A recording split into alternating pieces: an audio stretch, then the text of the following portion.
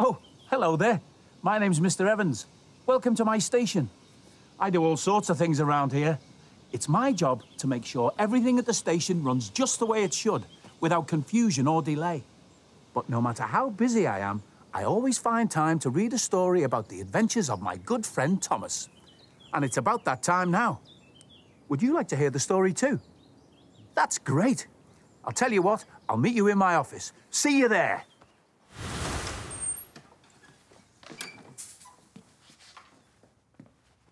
Oh, you got here before me? That was quick.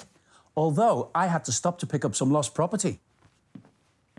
Lost property is things people leave behind when they travel by train. It goes in our lost property box.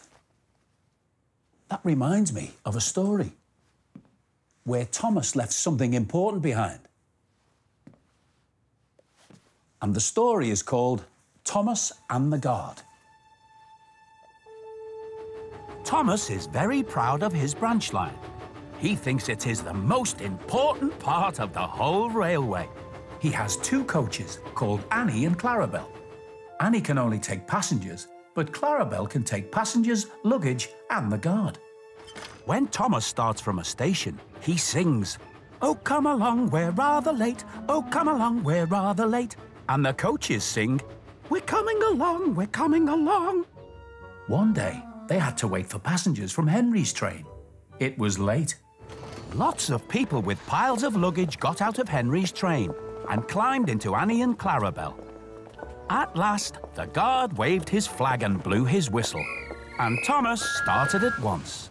The guard turned round to jump into Clarabel, but he tripped over an old lady's umbrella and fell flat on his face. Oof! By the time he had got up, Thomas, Annie and Clarabel were steaming out of the station. Come along, puffed Thomas. But Clarabel didn't want to come along. "I've lost my guard, I've lost my guard," she sobbed. Annie tried to tell Thomas, "We haven't a guard, we haven't a guard." But he was hurrying and wouldn't listen. Thomas didn't stop until they came to a signal. "What's the matter?" said Thomas. "I don't know," said his driver. "The guard will tell us in a minute." "We've left him behind," sobbed Annie and Clarabel together. Everyone looked, and there was the guard running as fast as he could along the line, with his flags in one hand and his whistle in the other. Everybody cheered him. He was very hot, so he sat down and had a drink. "I'm very sorry, Mr. Guard," said Thomas. "It wasn't your fault, Thomas. It was the old lady's umbrella. Look, the signal is down. Let's make up for lost time."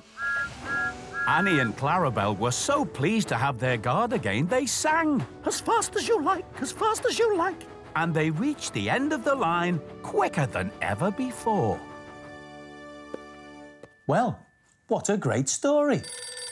Oh, excuse me. Mr. Evans speaking.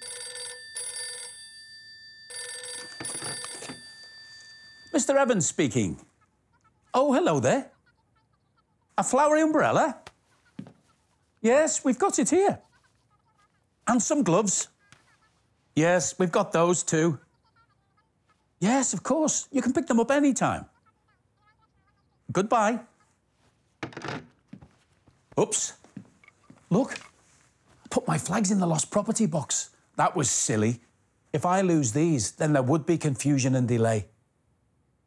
Thomas's guard had some flags just like these in the story. Green for go and red for stop. I'll tell you what, I could show you how to make some flags if you like. Come with me. These are the flags we're going to make, a red one and a green one.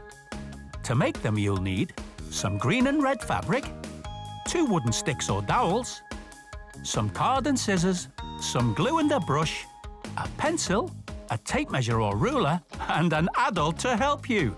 First, we'll use the card to make a template so that both our flags turn out the same size.